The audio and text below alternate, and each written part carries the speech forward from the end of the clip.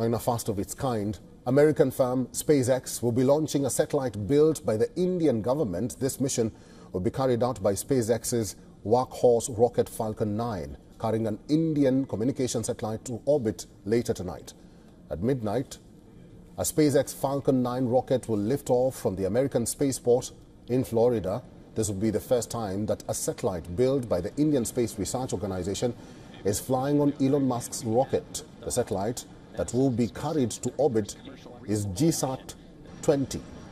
It is a high-capacity communication satellite that can offer broadband services. This satellite is fully owned, operated and funded by New Space India Limited, the commercial arm of the Indian government-run space agency ISRO.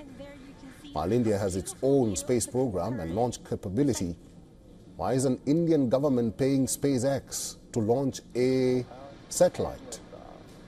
For all the latest news, download the WION app and subscribe to our YouTube channel.